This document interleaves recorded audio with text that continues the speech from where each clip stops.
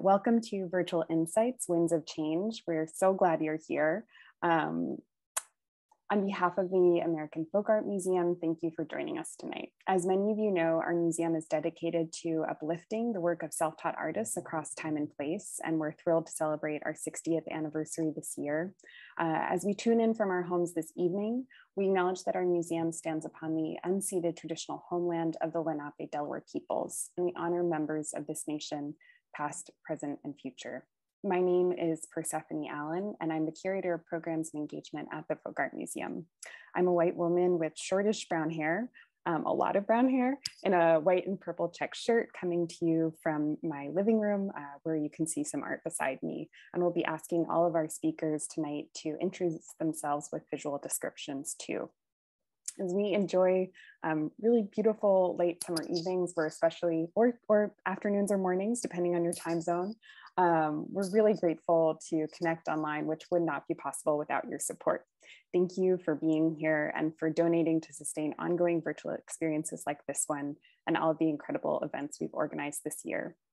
This evening's conversation is being recorded and will be published online in the coming weeks, so please feel free to revisit. Closed captioning in English can be activated by clicking on the CC button at the bottom of your screen.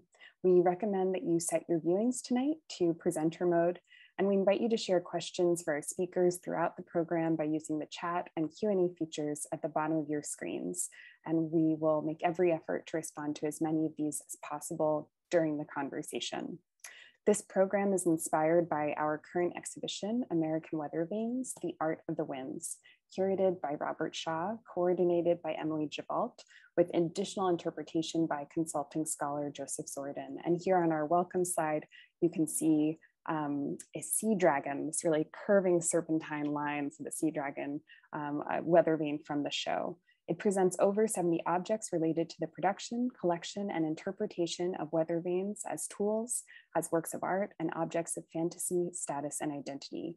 For those interested, you can reserve free tickets online to see it, as well as order your copy of the accompanying book from our online store. As weather vanes were objects historically designed to signal shifts in the wind and weather patterns, and predicting the weather has become ever more fraught with climate change, we wanted to use these historic works of art as a point of departure for a broader dialogue tonight on the present implications of global environmental crises.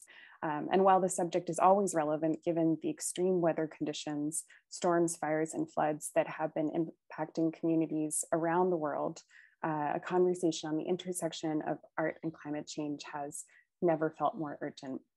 We are thrilled and honored to be joined by artists, scholars, and policymakers creating work about this issue for this panel. And everyone will be introduced this evening by our moderator, Prerana Reddy. It's my pleasure to introduce. Prerana Reddy is an independent cultural producer based in New York, working at the intersection of art, civic engagement, and social movements. She is currently a member of Creative Time's first think tank cohort, which is exploring new methodologies to dismantle exclusionary and colonialist modes of artistic creation and presentation.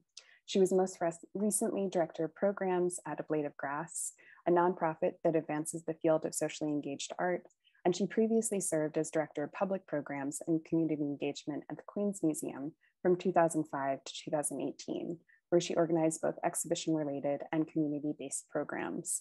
And we're really thrilled that Prerana is with us tonight. But before turning it over to Prerana, we'd like to go to the next slide, please. And we wanted to open briefly by taking a closer look at a work from the exhibition that inspired this program.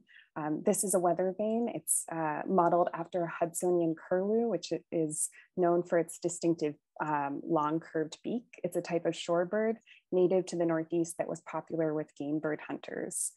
This vane was commissioned in the 1870s by the Curlew Bay Club, a hunting club in Cape May, New Jersey, that it installed it upon a barn on their property, where it stayed for almost 6 decades. It's a monumental work. It's very hard to imagine that on this small slide, but it stands nearly 4 feet tall and almost 8 feet long. It's stunning in the graphic simplicity of its silhouette, and we can imagine that its gilded surface would have sparkled in the sunlight. Its surface also belies its exposure to the elements and the impact of different weather conditions over time, as we can see that the gold leaf is slightly worn and eroded, revealing sheet metal and iron straps underneath. Although this was made as a symbol for a club, its evocative form may remind those of us viewing it now that it's not only this physical object which has been impacted by time and by climate change, but of course, it's birds like the ones that this is modeled after, their habitats, the shorelines, the bodies of water that they inhabited that have changed as well. So today we're moving forward in time from this 19th century work to bring in contemporary concerns and artist perspectives. And it's my pleasure to turn it over to Prerana. Hi, thank you so much, Persephone. I'm Prerana Reddy, and I am a Indian woman with a medium brown complexion and red lipstick, and her hair pulled back in an attic bedroom with a framed artwork behind me. I am just going to tell you a little bit about the format of today's conversation, and then we'll just get to it. And I'll introduce the panelists along the way briefly, but I thought it would be fun to start first by, I asked all the panelists to share an image or a video of a project that wasn't theirs to start out with as a sort of icebreaker, but something they felt was really successful or effective in communicating climate urgency or helping people connect to climate change in a personal or different way than usual. And I'm excited that we have people whose own work is so interesting regarding that and who have very different strategies. And we will end with that. So I've kind of flipped the format. So we'll hear about their own recent and current work at the end. And in the middle, we'll have plenty of time for discussion. And I invite you all as audience members to put your questions in the Q&A section at any time. I'll be kind of rolling them into the conversation. We won't have like just one Q&A period at the end. So as you think of questions, please just put them in the Q&A and I'll try and include them where they make the most sense. So with that, we're going to start with the show and tell, as I call it, at the beginning. And first we have Nilda Mesa, who is a visiting lecturer at the Paris School of International Affairs, Sciences Po, and also an adjunct professor at the School of International Public Affairs at Columbia University, and an adjunct senior research scientist at the Earth Institute. She has a forthcoming book called Collaborating for Climate Resilience that is going to be published in September by Routledge, and she'll be telling us more about that at the end where everyone is sharing their work. But with that, I'll turn it over to Nilda to describe herself and share her example. Thank you, Prerana. Thank you very much for inviting me to be on this panel. I'm thrilled to be here today. I am a Latina woman with white-ish skin and frizzy, dark, very dark hair that's past my shoulders. I'm wearing a white jacket and a blue-green scarf, and I'm sitting in the study of my home in the Hudson Valley, New York, with bulletin board behind me and lamps and other tchotchkes. So, and I want to mention that in addition to academic and, sort of policy work that I've done over the years, I also took a detour and went to art school somewhere in there. And was a practicing artist for a number of years. And I don't really see that much of a distinction, a hard, bright line between the creativity that you need for making art and the creativity that is called for these days for policymaking in the realm of climate. So with that, the image that I picked is one showing the flooding in Belgium this summer. As everybody has no doubt heard by now, there were massive floods in Germany and Belgium and also in China. This on top of fires that we all know about in California that are, turning our atmosphere sort of orangey during the day all the way here on the East Coast of the US. And the thing about this summer and about these events, there are two big reasons, at least two big reasons for these extreme events this summer. One is as the planet heats up, And as the atmosphere heats up, it's able to hold more moisture and for longer periods of time. In addition, with the warming of the Arctic as well as the Antarctic and the poles increasing their rate of warming faster than the equator, what that means is that that's disturbed the jet stream, which is the air that divides various types of weather from one part of the globe to another. And what that's done is that has slowed down, in some cases, these heavy accumulations of moisture and water in the atmosphere, which is why you see much more rain and much more extreme storm events that last for longer in places like Germany, China, and Belgium, and so forth. And in addition, this disturbance in the jet stream, weakening it, slowing it down, shifting it over, has also meant that hot air is on, hot air tends to sort of sit for longer. And so that's where you see these heat waves. So one of the things that I'm going to be talking about later is the need for better systems. And I don't mean weather systems. I mean systems wherein people can collaborate more on many different levels and so forth, so as to deal with and become resilient to these types of extreme weather events, and then to deal with the deeper reasons that are underlying the changes in our global climate. Thank you. Thank you, Nilda. Next, we're going to be joined by Mary Mattingly, who's an artist based in New York City, whose work explores issues of sustainability, climate change, displacement, and I think most importantly asks the public how we can reconnect or rethink our relationship to nature and natural resources. And her work has been exhibited at Storm King, the International Center of Photography, and the Bronx Museum. She also worked with the Department of State on a smart power project in Manila. And I was able to collaborate with her in numerous projects that she did in Flushing Meadows Park, and saw just how she could really bring curiosity of a general public to issues of climate change, to connecting people to water systems. And I think you'll learn a lot from more about her work later. But first, Mary, can you describe yourself and share your project? Yeah, thank you, Prerana. So my name is Mary. I am a white woman with bleach brown hair, and the background is the Connecticut River.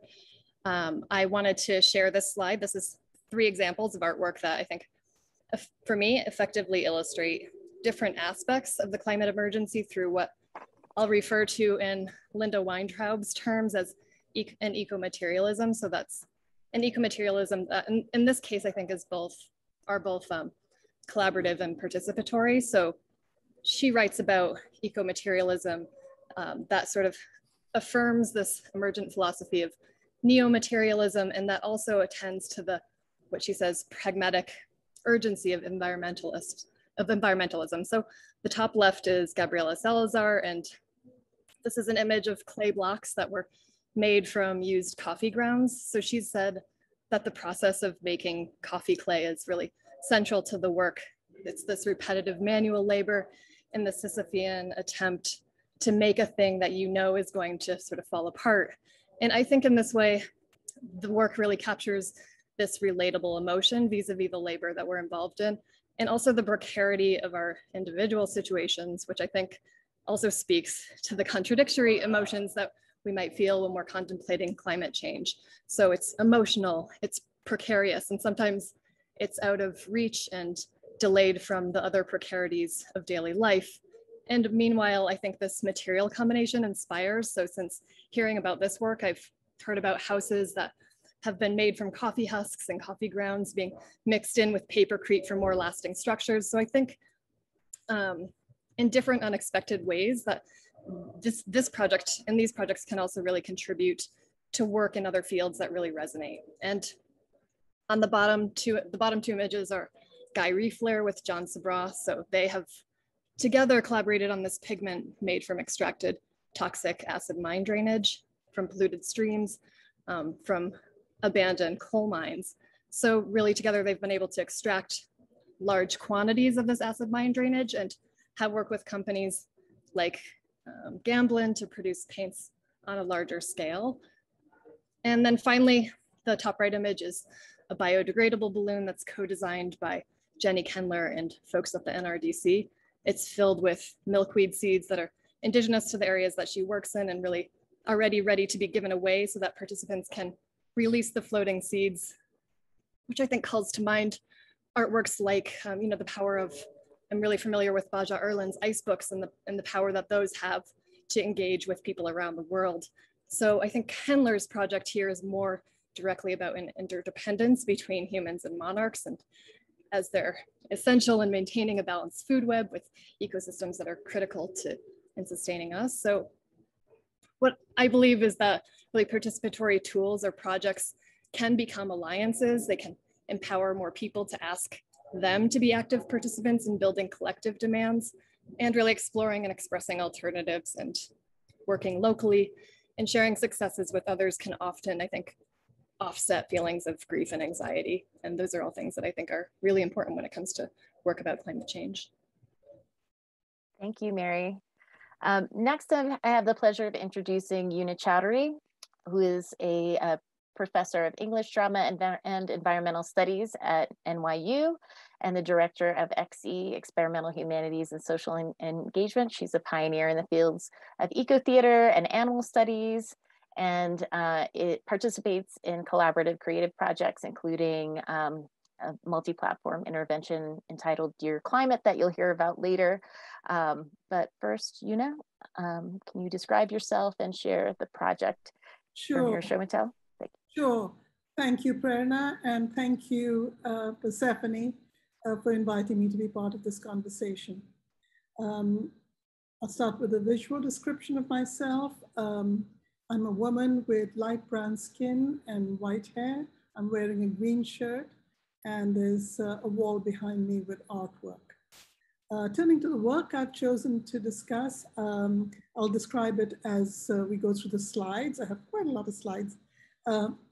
It's called 36.5, a durational performance with the sea by Sarah Cameron Sunder. So a woman stands on a seashore at low tide, the water lapping her feet. She remains standing as the tide comes in and the water rises. It rises to her knees, to her hips, and at the highest tide to her neck.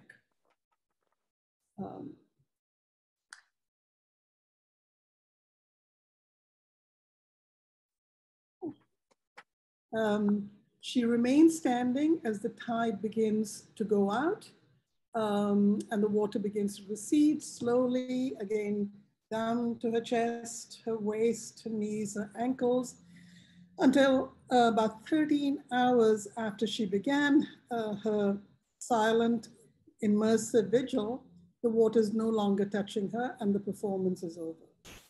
There's no dialogue, no movement, no action, just 13 hours of being with the tide coming in and out. Onlookers and friends do whatever they want to. They sit and watch. They play music or dance. Some of them join her in the water for a period of time. The work's been performed in many different seas, off the shores of the Netherlands, Mexico, the US, Bangladesh, Brazil, and Kenya. And was performed twice more off the coast of New Zealand and finally in the artist's home sea, the Atlantic Ocean, here on the shores of New York City in 2020. The last two performances were interrupted by COVID and are now scheduled for next year. So I chose this work. I love it for many reasons. One is that it addresses a major issue of climate art in a very powerful and effective way. And that's a problem of scale, the difficulty that we humans have in relating our own individual lives and experiences to the vast arena where climate change is playing out. So in this work, the artist connects an individual human being to a planetary phenomenon, the ocean's tides, in a very direct, physical, tactile, intimate way. And so she creates a kind of embodied, felt image of sea level rise. While also through the durational structures, the fact that it's 13 hours, she also is projecting ideas of endurance, resilience, courage, and even hope. Just very quickly, another thing I love is it's called a durational performance with the sea. And so this is about its partnership with the more than human world, instead of more common stances like inquiry or translation or even domination through anthropocentrism.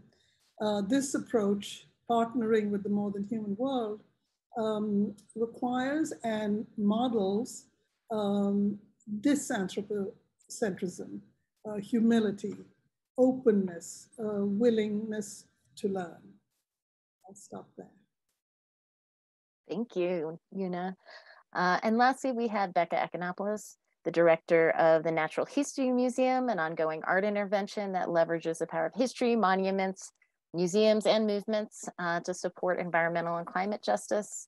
And the museum is a project of Not an Alternative, a collective that works at the intersection of art, activism, and critical theory. So with that, I'll turn it over to Becca to share her project. Thanks, Prerana. Hi, everybody. I'm Becca Ekonopoulos, a white Greek-American woman with chest-length dark hair, sitting in my 92-year-old father's study that has wood paneling and framed things and has looked the same for the last 50 years. I'm happy to be joining you. And the picture that I have here is of Indigenous organizers from various communities around the world at the Paris Climate Summit in 2015, holding a red line, a banner that is simply a cloth fabric, and it went on for blocks and blocks and really miles. And this was a powerful demonstration that we were very inspired by as artists and activists who took part in various projects at the Climate Summit. But to hold the red line as this visual signifier that indicated both we are Mother Earth's red line, where Indigenous communities are really the front lines, the first to feel the impacts of climate change and to feel them the worst. But also with less than 4% of the world's population, Indigenous peoples steward more than 85% of the world's biodiversity and are really ground zero for fossil fuel expansion and other extractive projects that threaten our collective future.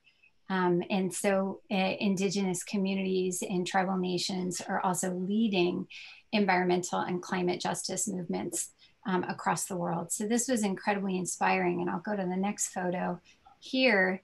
At the Paris Climate Summit, one of the projects we were involved with as the Natural History Museum in our incarnation, we sought to get fossil fuel sponsors and funders of climate denial kicked out of museums, off their boards and so on.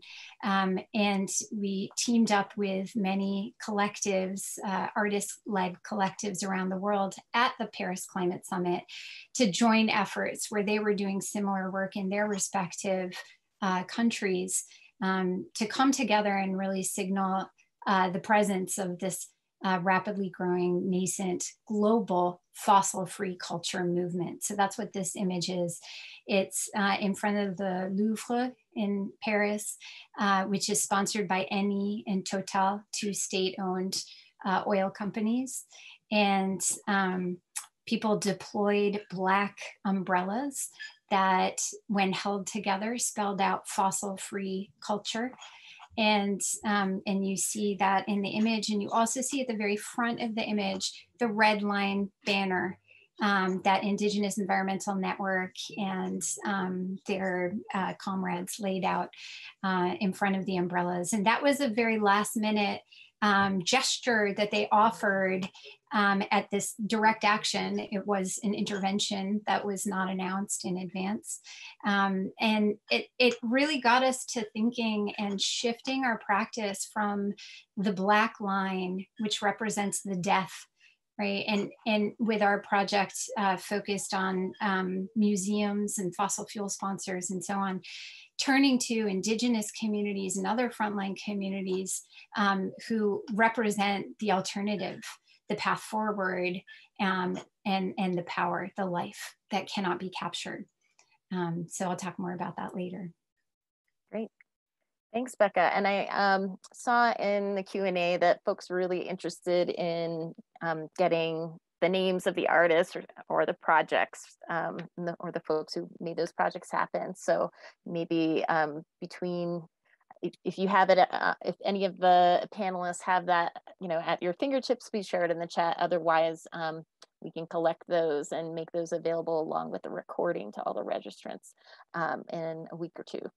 So thank you for that. I guess one of the things that I was hoping for is for each of you to engage each other's show and tell projects a little bit to see kind of what were the commonalities in terms of what successful strategies might be, or what, were there certain things across these projects that you felt need to be pulled out as a common theme. And I guess one of them to me is I think Una captured this so well in the sense of like, what are the ways in which people can feel it in an embodied way, can engage with climate, not just as facts, or not just as, here's the enemy, or here's the bad policy, but like, how do we engage with all of our senses and our emotions, the scale, et cetera. So that's one thing that I think,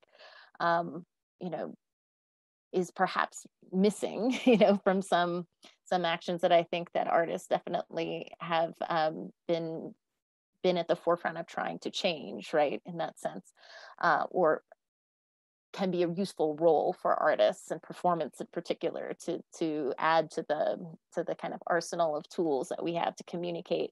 Does anyone else from our panelists want to comment on other people's projects? Una, are you lifting a finger?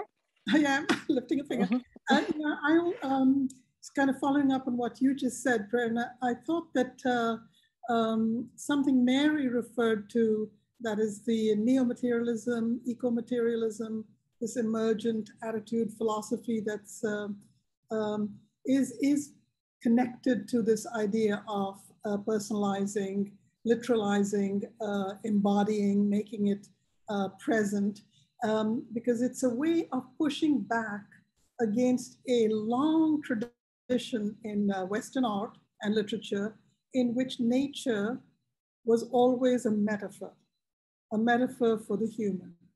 It was always displaced, it was all standing, and whether it was animals or landscapes, plants, they were often, stand-ins for our hopes and dreams.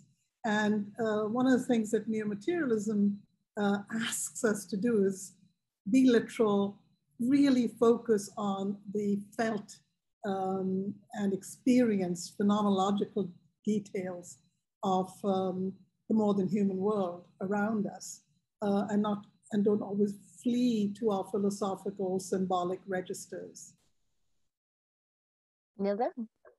One of the things that struck me as I was looking at all of the images, and yours in particular, was that, this notion, you can't really separate the human from the effects, So the image that I showed was the folks in the boat trying to escape, this disastrous flooding. And you showed this individual who is standing in water, voluntarily all that time and experiencing it fully. And the people who were in the boat in Liège in Belgium certainly were not, separating that. And I think that there is, I guess, over a century, something that's developed where people really see in some ways, or have seen nature as an enemy, as something to be controlled, as something to be excluded and made safe. You see this very much in places like New York City, where everything is sort of, horizontal, rectangular. Even when you're outside, it's very much controlled. Maybe that you'll see these little weeds, but the little weeds will pop up regardless. So no matter how much it is that humans try to control or believe that they have the power to do that, they can't. You know, and there are these greater forces that are actually part of us as well. And I think that, you know, the other panelists here have shown that very starkly, very dramatically.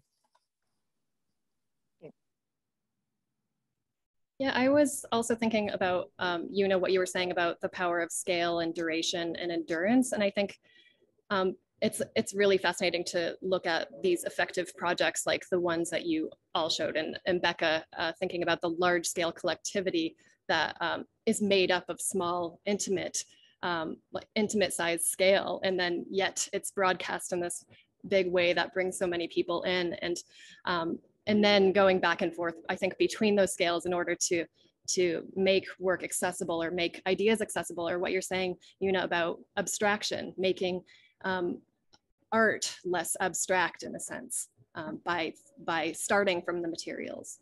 So those are the things that struck me. So. I'll add one thought that one of the things that Indigenous Environmental Network said around the Paris Climate Statement, and many in the climate movement have said subsequently, is we need system change, not climate change, right? And then there was a big action on Wall Street around climate change in that wake of Hurricane Sandy, in which I think and Rising Tides is an activist climate organization. The Wall Street action, I think, was Flood Wall Street, right? So I'm thinking about this notion of, you know, we are one with nature, yet at the same time we act upon it, and it impacts us. And so there is a division there. So just imagining the world as one harmonious place negates and obfuscates political division. Yet what I think where I see a lot of promise and potential in many of these practices you just showed is Sarah Cameron Cindy, right, is like the waves and the tide, you know, in much of the sort of transcendental art, like that is the threat. Nature is the threat, and yet she sort of embraces that, right, and makes peace with it. And that is the same thing that you can see in the Flood Wall Street actions, is like to embrace the storm. We are the storm we've been waiting for. And when you transpose that into a practice that elevates a collectivity, then you start to see the political potential of art and the signifiers we choose and the practices and performances we elevate to advance that system change framework that is so needed.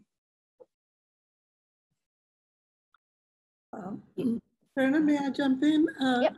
Yeah, I wanted to take that further, what Becca just said about the political and ethical dimension of this, of our affiliation with the more than human world. I think, I mean, one aspect of Sarah's piece that I wasn't able to talk about was the fact that it's also a community engagement project, and that wherever she goes to create the image of herself, it takes an enormous effort on her part, but also that of the willing partners in the community to make that happen in a way that is not disrespectful or you know, frivolous or meaningless, and that sort of genuinely contributes to the understanding and discourse around climate and sea level rise. So to me, that's actually one of these things that you were asking about, Prerana, the defining characteristics of climate art, or one of them.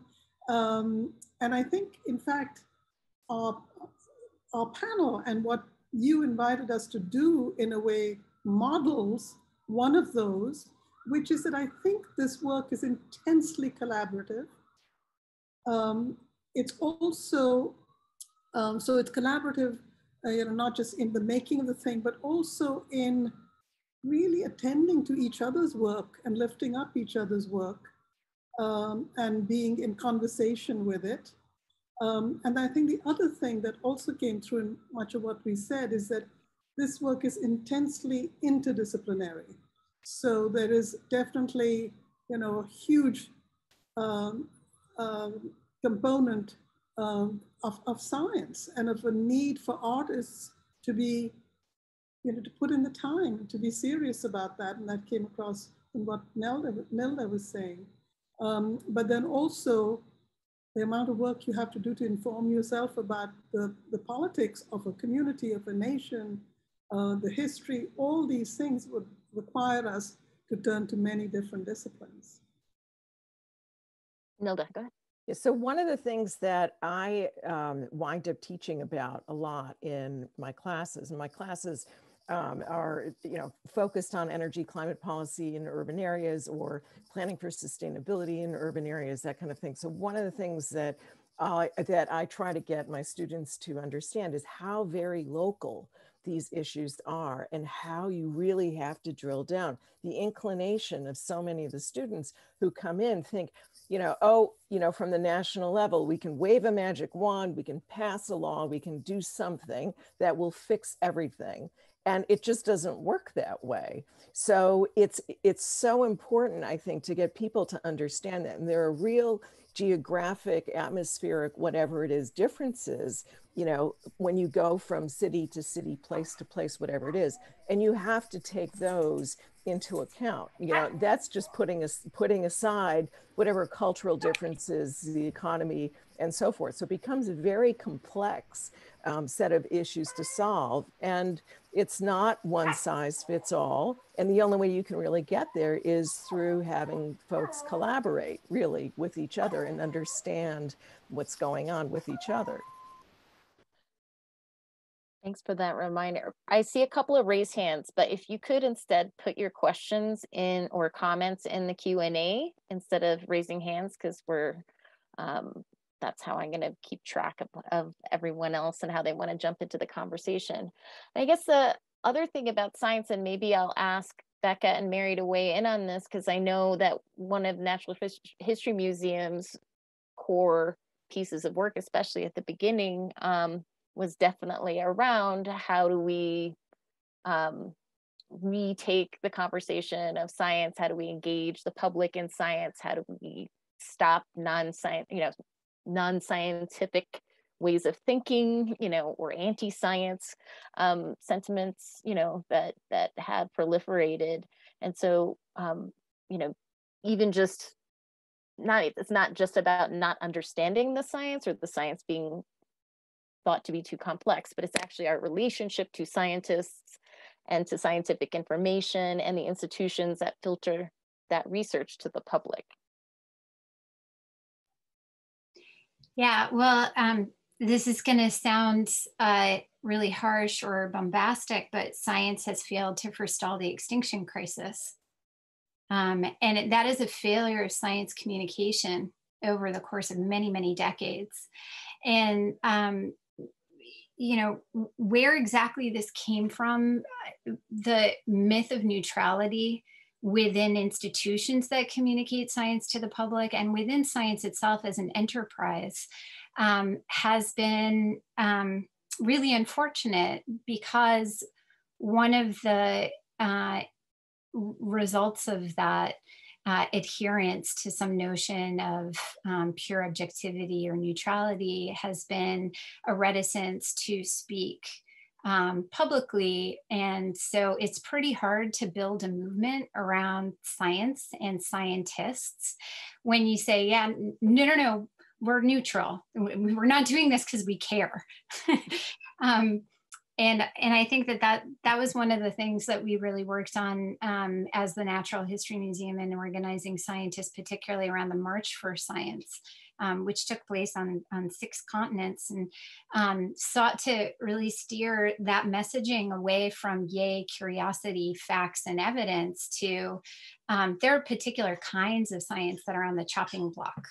You know, they're the science that protect the people and places that we love, and the science that potentially stands in the way of profit, right? And so there is a war on science, but it's up to scientists and scientific institutions to stand shoulder to shoulder with communities who are most impacted by the war on science and impacted by climate change. So it goes back to that question of how do we break out of our silos, as you said, working in an interdisciplinary way, but, you know, to build shared vocabularies that our project as artists is always thinking about how we can signal or build the presence of a counterpower, something that can be viewed as an alternative. And that has to be interdisciplinary, and it has to include those institutions and people who have historically sat on the sidelines.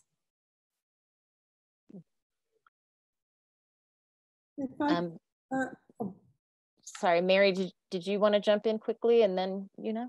I'm in agreement. I mean, I think that science has been forced to be so abstract. And there's another question I think about scale here too. I think there's also the issue that climate change and the effects are emotional, and it's been impossible to talk about that publicly for a long time. And I think, and that's been a big problem for a climate movement.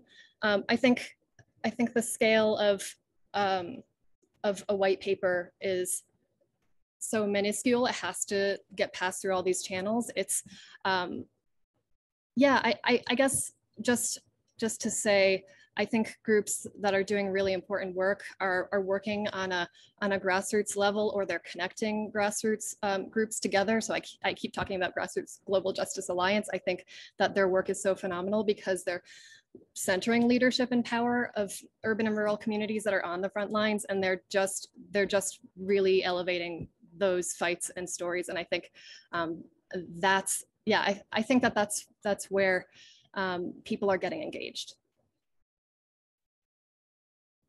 If I could just throw one thing in there, I see Patricia Watts in the chat mentioned Indigenous science, and thank you for doing that. You know, that was one of the things around March for Science. We worked with Robin Kimmerer and Kyle White and others to release an Indigenous Science March for Science letter, and I think there's something really important there, where when science reduces the things in the world to their material characteristics and extracts them from context, right, and encloses them and describes them as a system that can be studied, classified, categorized, et what it loses then is, I mean, one, to speak economically, all kinds of omitted variables, right? And externalities aren't factored in, but two, it's like those externalities include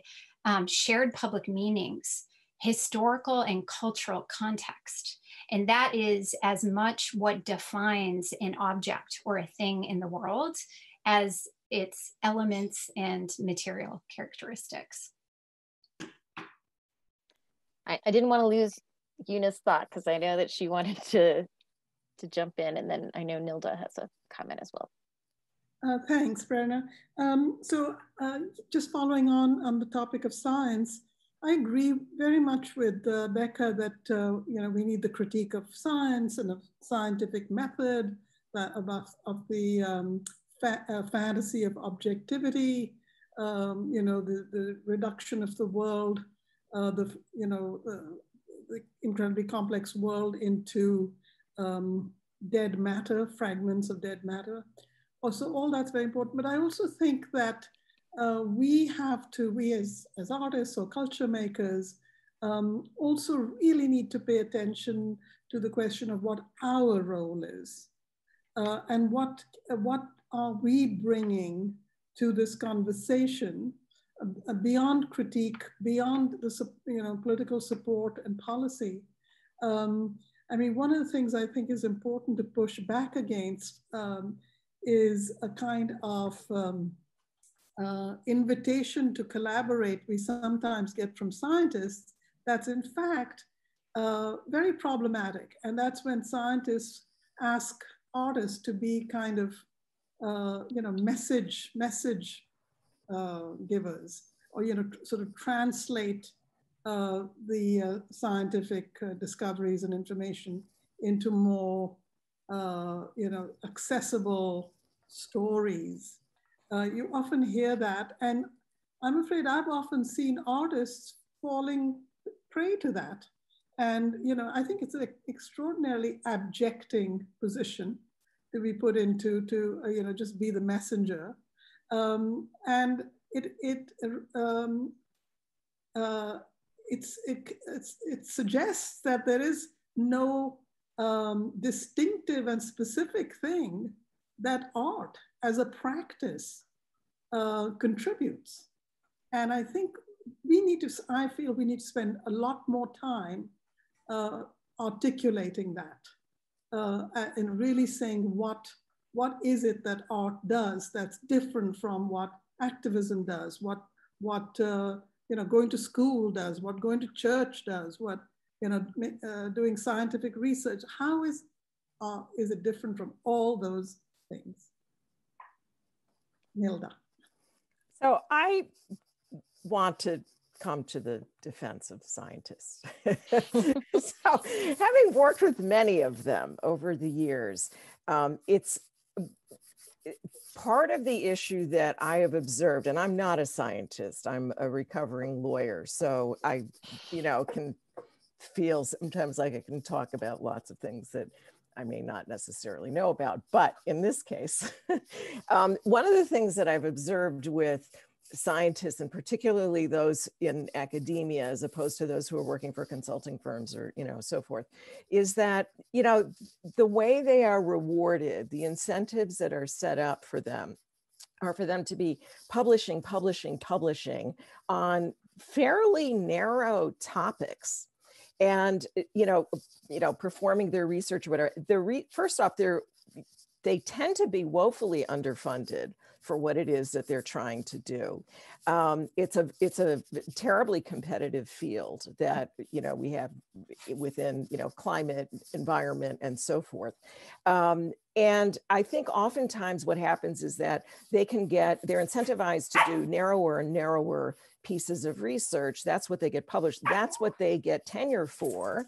And that's how they advance. They're not necessarily good at communicating. And I think part of the reason they reach out to artists and to anybody who they can is because they know that they're not so good at communicating, and they would like to. The scientists that I have worked with are very passionate about trying to get the word out, about trying to have things translated. And sometimes they're just constrained, and they also get very frustrated in not being able to do that. So I think it's a failure of kind of the incentive structures and the systems that are in place, more so than, particular scientists and so forth. And that's not to say that, this very traditional view of objectivity and so forth has not, hasn't failed us to degrees here and there. But to some degree, that's also how policy is made. So if you're a policymaker, you really rely on the data, theoretically, the data that you're presented with from scientists in this particular field. So I feel like, we kind of need everybody, and it's not clear who, what everyone's skills necessarily are, but we can't afford to just sort of, dismiss folks. Just would love to say, I don't think it's a dismissal, and I think you're completely correct. I think that it is systemic, like we were talking about earlier. And yeah, those systems have punishments and rewards that you're talking about. I think, Una, also to just talk about the space that art has. I think art is purposefully difficult to define and can play between these spaces. But maybe unlike science, science questions for the hypothesis and searches for the answer. And I think art continues to search for the question upon the question. And maybe that's you know, where are relevant spaces still. Just wanted to add that. And Mary, oh, go ahead, Becca. Sorry, just, yeah, I mean, I think that really resonates with me. I mean, what you both said. Yes, no, we don't throw science under the bus. We need it, right? We need scientists. But I see a relationship between art and science. The question is how we understand science. What understanding of science do we champion? And I think that that we could see art and science both as being oriented around gaps or exclusions, right? So scientists are not about the popularization of knowledge as facts, right? What they're trying to do is challenge existing knowledge. They're constantly trying to disprove each other in order to uncover what lies beyond the limits of the known. And I think artists very often are doing that as well. Just very quickly, I just want to point out that being engaged in a critique of some aspects of science, such as scientific method, etc., is not by any means to be throwing it under the bus, not at all, or to be saying that there shouldn't be collaboration.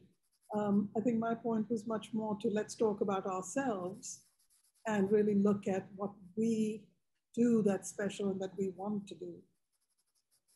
Not about scientists. Nilda? So if I may, you know, one factor that is also very important are the values that people have.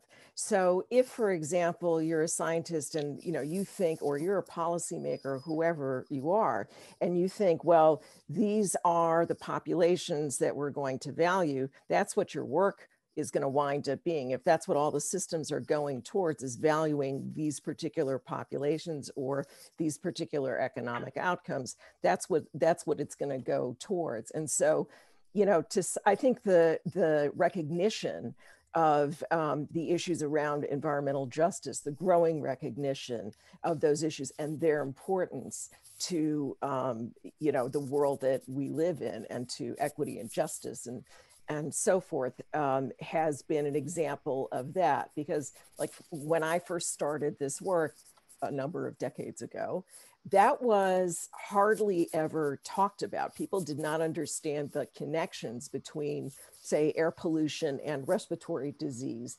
and, you know, economic systems and, you know, healthcare bills and access to education and so forth in ways that they may better understand now.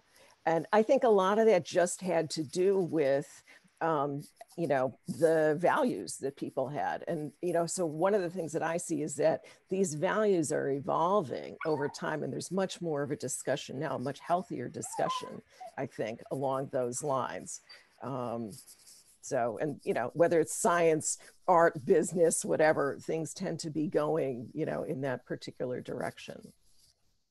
Well, I think about, you know, the question of values is this place of contest, right? And it is this place where artists can put those questions around why society values, or any particular, you know, science values something, or economists value something, or, you know, particular communities value something, and how do those different ideas about value, you know, get uplifted, you know, have a space in which to contend publicly as opposed to privately, or in the, you know, who has the biggest lawyers to make their case, et cetera. And to actually have that be a public discussion is, you know, a place that I see that artists and, you know, educational institutions, cultural institutions can bring those things to the surface in a really, in a way that often, you know, those things aren't actually on the same stage at the same time, in a way. And in a way that's much more effective often than other folks can do. So I'm going to give everyone one last chance to comment on this, and then we're going to turn to, and I actually feel really great that there is so much crosstalk and dialogue and contestation. I think Zoom sometimes makes it hard to feel like you could jump in and actually have a conversation. And so my hope was, by like not getting in the mode of talking about our own work, we could get into the kind of, you know, more like, how are we thinking about our work? And I think that did happen. So I'll give everyone one last chance to maybe comment on this, and then we'll go to the more kind of presentation of your own work. Does anyone want to say anything?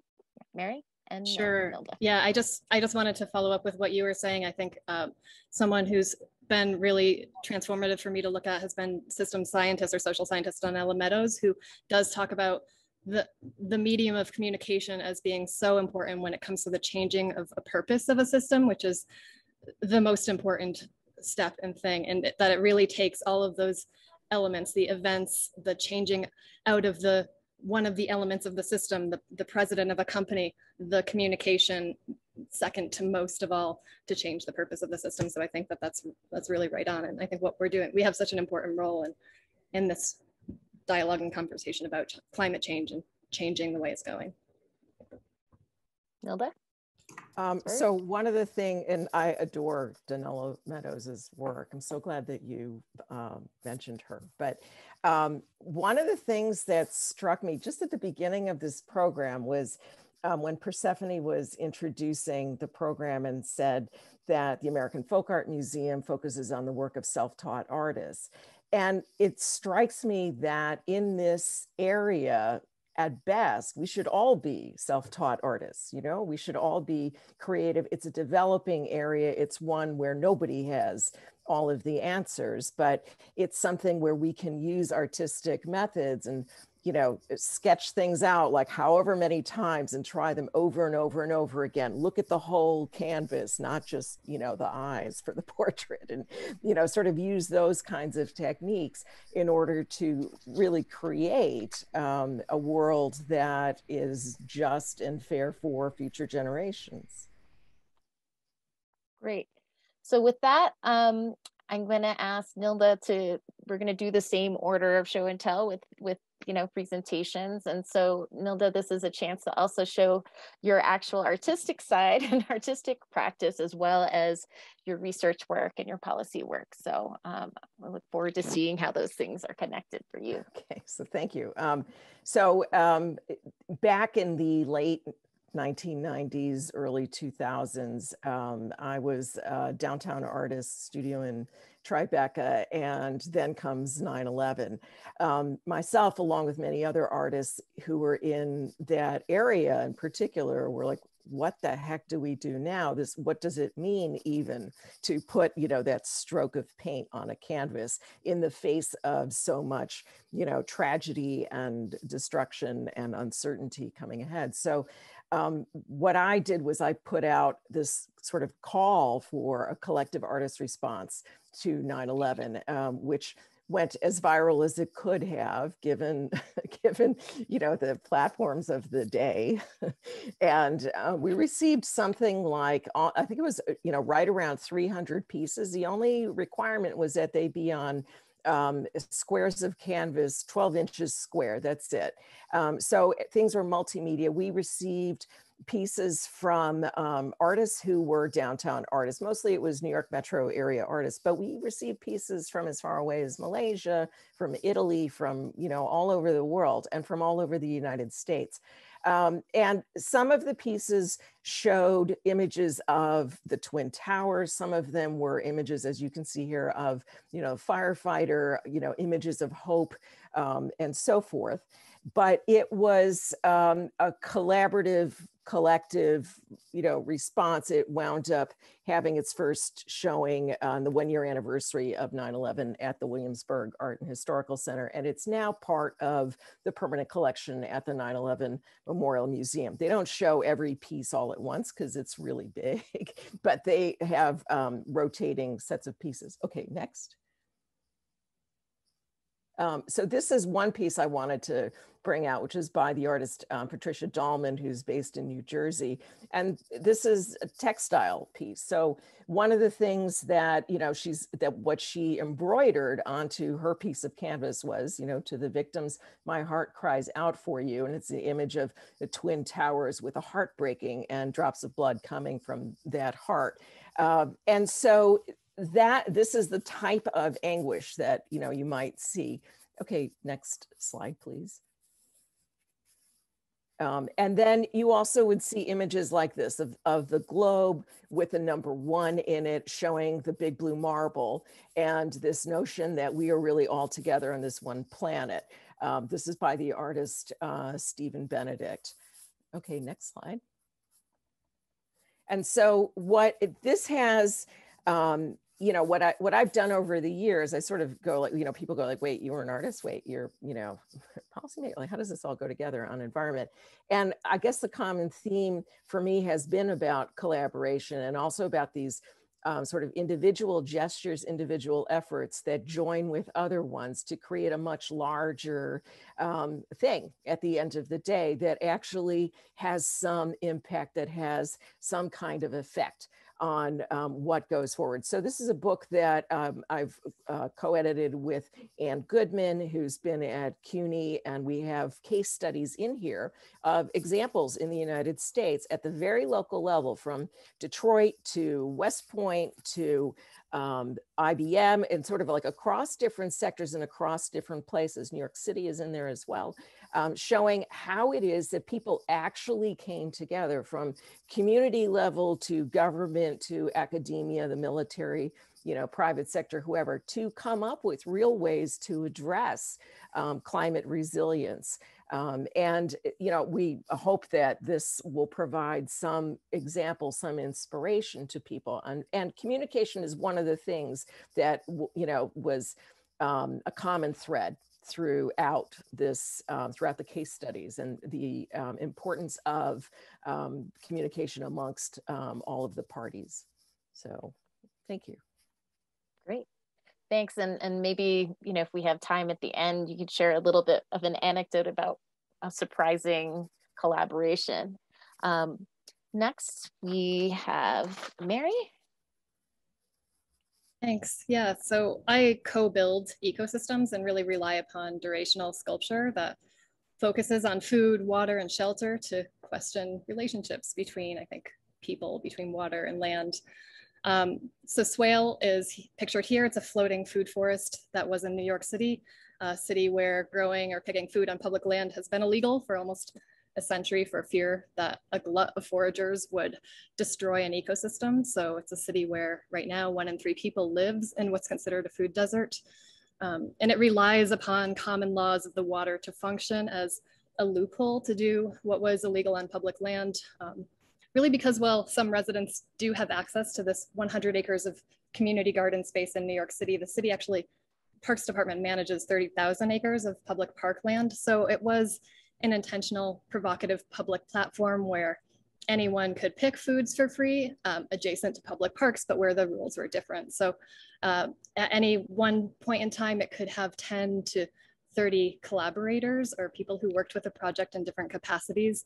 It follows traditional ecological knowledge and the insights of people like Eleanor Ostrom, who focused on commons and claimed that really in a vibrant commons, people had this vital role to play, not only as beneficiaries, but also as co-creators and protectors and decision makers, which is what we were kind of inspired by or hoped for a public park to contain. So as a direct result of Swale and the support of community groups, including Youth Ministries for Peace and Justice and Bronx River Alliance, in 2017, the New York City Parks Department opened their first public pilot, a land-based foodway at Concrete Plant Park in the Bronx. You can go to the next slide. And I think that kind of thing can continue to change maybe perceptions and perspectives. This is using climate change modeling predictions. I can look towards what would survive and perhaps thrive in the future of a place. So this is called Along the Lines of Displacement. And it was an artwork in Storm King that utilized palm trees that typically thrive and grow in agricultural zones 9 and 10 in Florida areas, and brought them early to zones 6 and 7 to act as a folly and to address assisted plant migration as something that right now the National Forest Service is studying with ginkgos and metasequoias and prairie grasses, but how if that's pushed further, you really viscerally comprehend the potential changes to a place. I can go to the last slide. And this is a project I'm currently working on called Public Water, and what drives me to focus heavily on water in so much of the work that I do, and to follow the business of water privatization was when around the year 2000, Bechtel and the World Bank had privatized water in Bolivia, and which made it unaffordable for many people in Bolivia's third largest city in Cochabamba to afford, and tens of thousands of people protested until the unrest led to the government revoking the water contracts. I think since then, water privatization has been something that I've followed closely, especially while a growing number of what are considered rural areas in the United States struggle with affording privatization costs. So this project really looked at New York City's water system and the access that we have to public water. So that's this project that I've been doing for 2 years now with More Art, where I think we at one point realized how dependent we were on New Yorkers who live within and protect the drinking watershed in the city. So they live in upstate New York in the Catskills or the Delaware watershed. And we wanted to explore those relationships as really life partnerships that needed to be more equitable. So we did that through this, through modeling this website and sharing these histories, some that are tragic and some that we're still working with today. And then also making this sculptural element that illustrates the way that groundwater is cleaned. I'll stop there. Great, thank you. Next up, we have Yuna's projects. Thank you. Mary, I loved hearing about your projects. I'd like to talk about a collaborative project I've been doing for the last 7 years with the artist Marina Zerko. We call it Dear Climate. The title I've given here is Taking the Climate Personally, but somebody said earlier that we should, instead of talking about climate change, we need to be talking about system change. And I think we also need to be talking about imagination change and value change. And our project is about, has been about trying to expand the imagination, the cultural imagination of climate change. And next. And also to see if we can bring other kinds of emotional resources to bear on this subject other than fear and guilt, which have been the predominant emotions that have been invoked.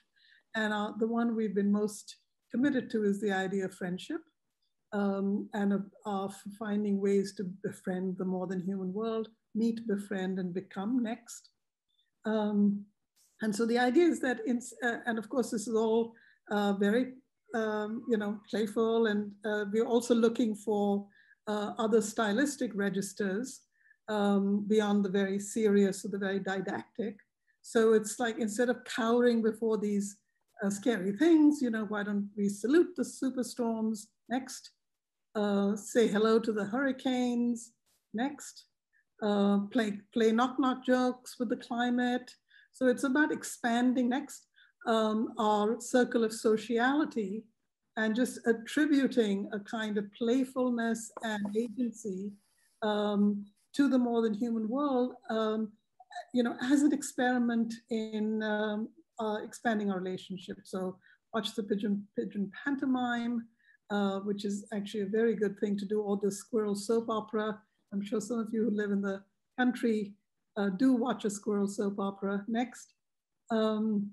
We also wanted to, go beyond and get into things that are, human preoccupations that are generally not associated with the more than human world. And so we're thinking about, sexuality, next, romance and flirting, narcissism. And the one modality are these posters. They use a kind of 1980s punk rock, black and white aesthetic, crossed with what seem to be instructional or educational information posters, but of course the messages are pretty enigmatic and strange. And these are all, of course, open source, available to anyone to download from our website. And you can print them out at any scale and put them up in your dorm room or your, local food store or wherever you like. We also have a series of, sound pieces, which are climate meditations. Next. These are all on the website for those who are interested. And then what we've been doing is developing this project in partnership with various galleries and exhibitions and partners. This was in the Netherlands, where we really try to leverage the idea of friendship here by having people write letters to the climate, dear climate. Next. This was a big project. We got a commission in Rice University to do, this was a kind of faux FEMA help station about getting help for your inner climate. And again, it's all very, very tongue-in-cheek. And the idea is to sort of disrupt our assumptions, our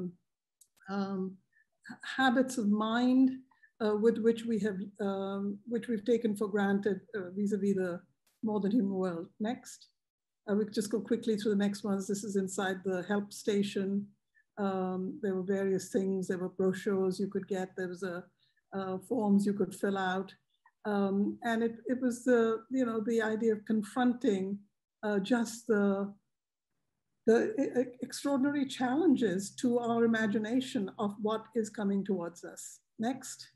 This was at Storm King in the same show that Mary was in. It's called General Assembly. We modeled it on the flags of the United Nations, and instead of one seat for every nation, we had one seat for every species. Next. Again, we scaled up our posters and also added a whole lot more. And over time, it's become less playful and more political, because that work of just expanding the affective register, I think, has now begun to be engaged by many people. There's climate stand-up comedy, there's all kinds of things. So now there's opportunities to really use our aesthetic, our format to ask new sets of questions. Next. This is in the next few slides, we can go fairly soon or very quickly, was a campus-wide installation. We were invited to install in Appalachian State University. And it just puts up these signs all around campus, which look like wayfinding signs, and the kinds of things the students would come across as they were looking for various buildings or the direction to, say, the science building. Next, but instead of that, there are these sort of three-part little koans or puzzles, and hidden within them is a whole climate change curriculum, a whole set of texts, which are the texts that we are all inspired by, things like Donna Haraway's Staying with the Trouble, the great Ghosh's The Great Derangement, works like that. And so our idea was that, as you move through this, you begin to encounter new ways of inhabiting the landscape with new questions, and you're going to be armed with new ideas and theories. And this was a piece we did for the New York Times, and I think this is one of my favorites. I think it very much sums up the spirit of Dear Climate, which is to invite us to try to be as porous as we can to the modern human world. Thanks. Thank you, Una.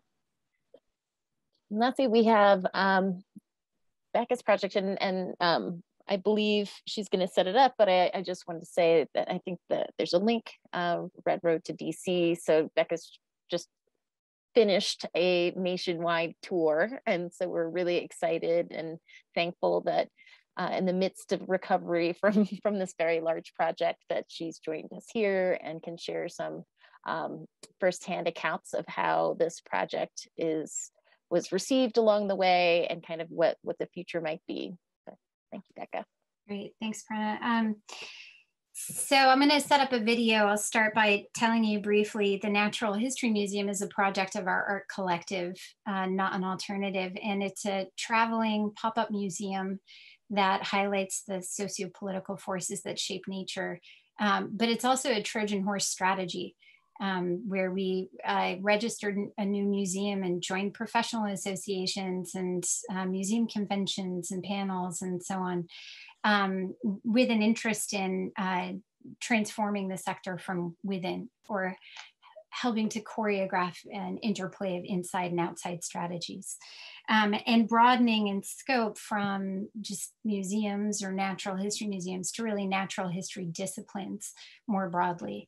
So those disciplines and institutions that deal with the ever-changing history of the natural world. I found this on the web. The photo that I showed earlier of IEN, the Indigenous Environmental Network, laying down at the Paris Climate Summit, that red line, and doing it in front of our intervention, where for the first several years of the Natural History Museum's life, we were focused on the critique. You know, what are the barriers to museums engaging climate and environmental justice topics and movements and communities and so on. And we shifted course because we saw a much more deeper power at play, where academia and art and activism on the left are so often married to critique qua critique. There's this other thing at play. And in working with organizers and artists from the Lummi Nation and some other tribes in the Pacific Northwest, we became very inspired around training the gaze to where that power lives, and to sort of expanding a visual language that can invite more people into it. So this video is from an exhibition that we did when the Carnegie Museum of Natural History in Pittsburgh, which is the middle of coal and fracking country. In the museum, it's got a cafe called Fossil Fuels Cafe, and an exhibit where you can pretend you're coal mining in a shaft. And the director at the time, who's relatively new to the institution, said, you know, it's really hard for me to talk about climate change when half my board and donors got wealthy off of extraction. But you're right, I can host a totem pole that's a monument to resistance to fossil fuels. And it's so much more than that, but that's the setup for this video, which was in an exhibition at the Carnegie, and that exhibition debuted at an international conference on the role of museums in the Anthropocene, which brought together 200 museum directors from around the world. And this was the exhibit that debuted then. So.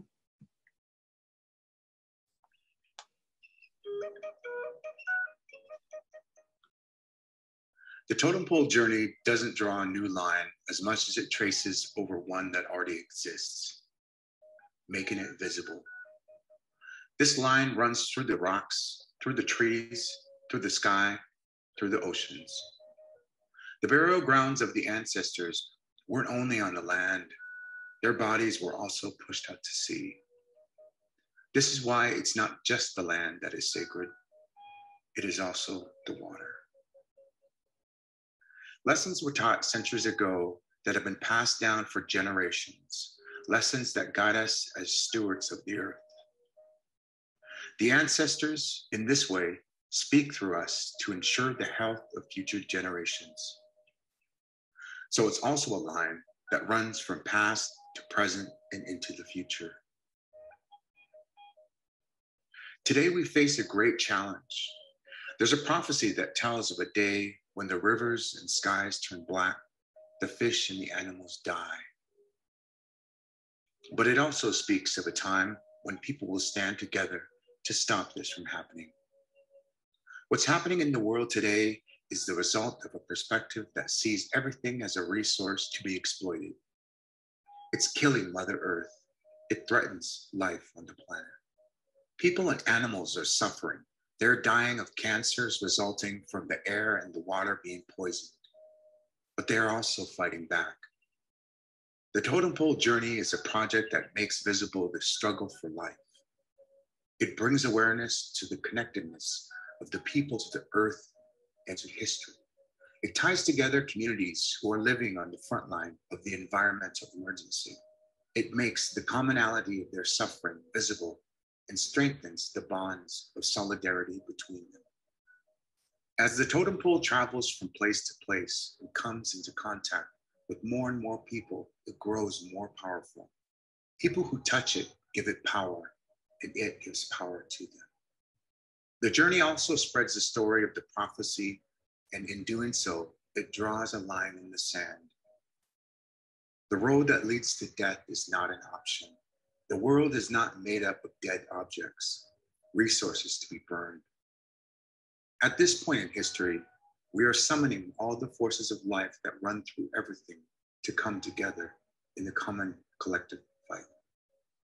From the ancestors to our grandchildren, Kwahoe, we draw the line.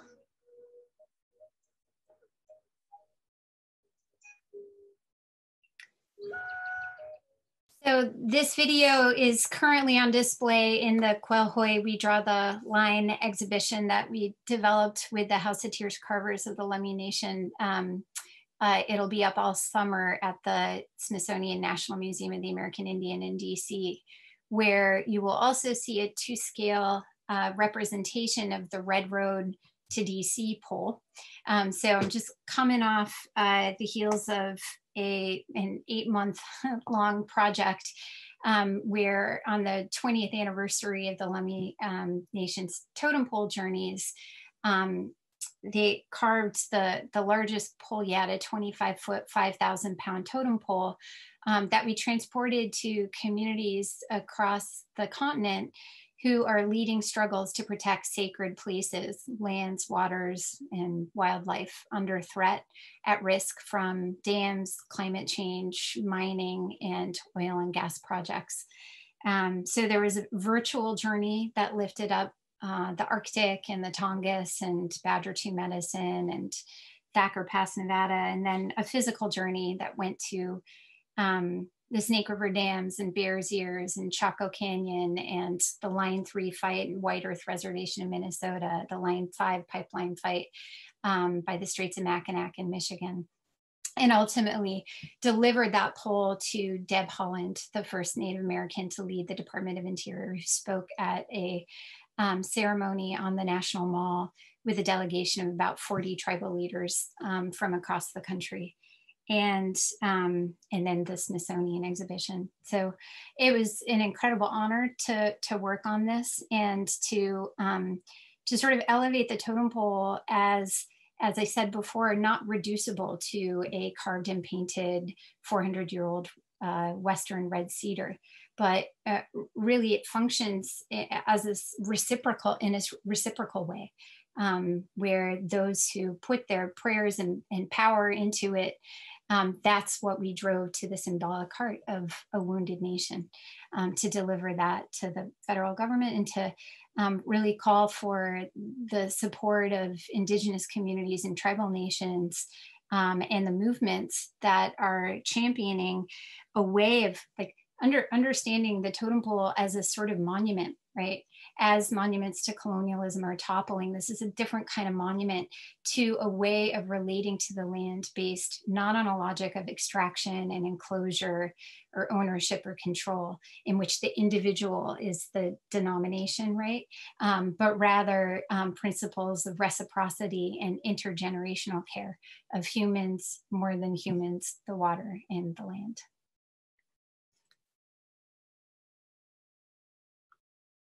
You're muted, Prerana.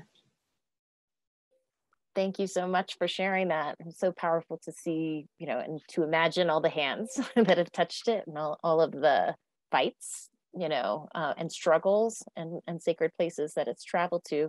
I guess since this was, the last one, and since it's just happened, I think I'm wondering, how did people receive the totem? Could you speak a little bit about, and your role as a Natural History Museum and how the collaboration developed, and also kind of what was your hope and your observations about the actual tour and how it weaved these different struggles and places together. Well, we worked closely with Native Organizers Alliance, which is a national network, training and capacity building network in Indian country, as well as the House of Tears Carvers. And the events that took place at each of these communities visited were just incredibly powerful.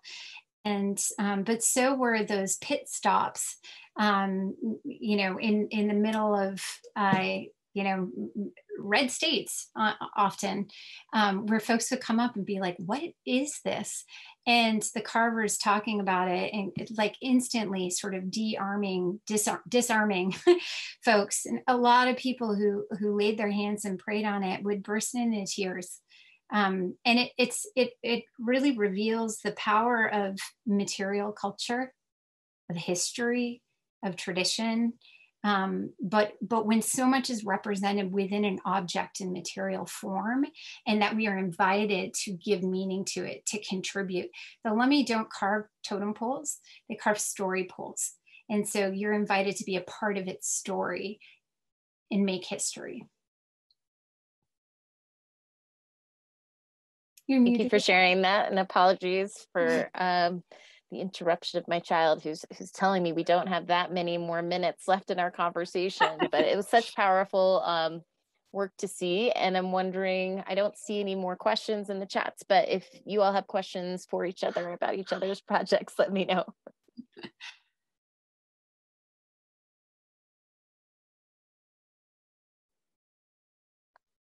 Just one thing, I'll invite people, if you want to go to redroadtodc.org, there are opportunities to get involved. And if you're in the DC area or passing through, the totem pole is on display in front of the Department of Interior at Rollins Park for the next month before it's permanently installed.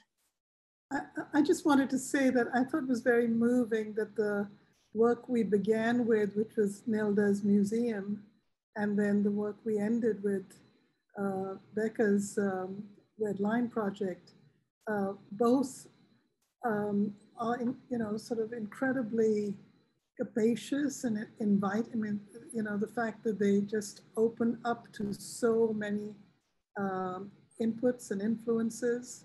I think that quality of invitation is really so important in this work, because I think people are, frightened and isolated with their fears and questions. And it's, I think, a gift to feel that somebody is willing to invite you into the conversation. I certainly feel that way. I think people know more than they think they do. And all you have to do is provide some sort of a platform and opportunity, and things start blooming after that. Well, I think with that, I hope that this conversation and all the projects, both yours and the ones that inspired you, have allowed a lot of creativity and ideas to bloom in our audience as well. And I will hope that this is just a springboard. I know that a lot of folks wanted the transcript and wanted to, links for all the projects that were mentioned, or the other artists and activists and organizations that were mentioned. So we'll try and put that together along with the recording and share that out with you when in a couple of weeks, I believe, when we have time to edit it. And then I'll turn it back to Persephone to close us out. Thank you all.